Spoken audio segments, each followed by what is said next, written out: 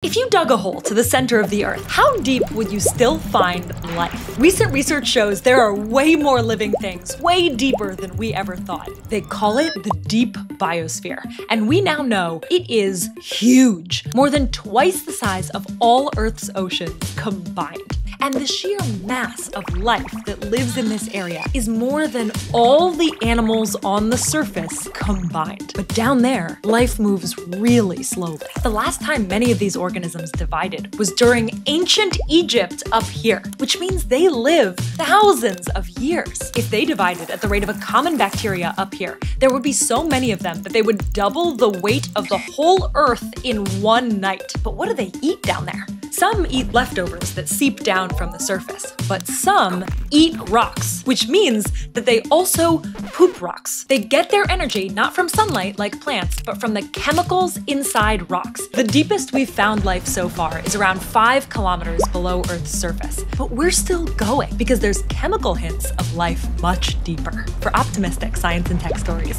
subscribe.